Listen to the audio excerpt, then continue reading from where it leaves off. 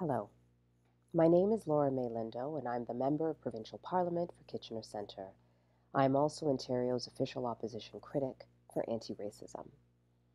I'm coming to you today with a very simple request. Join me in organizing to end racism in Ontario public schools.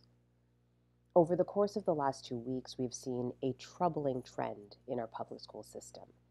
Overt acts of racism have been reported in the media in a variety of school boards. And for those who understand how racism operates within the systems. And for me, as a member of provincial parliament, this means I must fight for change. But I can't change the system without your help. So I'm calling on you to register today.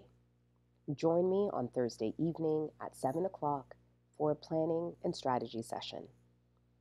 Together, we can call on the Ford government to initiate an equity audit across Ontario schools, to ensure that race-based data is collected not only for students, but for the staff and administration that surround them in our schools, and also demand that a budget line is created to support the work that we need to do to change Ontario schools. Enough is enough. Join me on Thursday.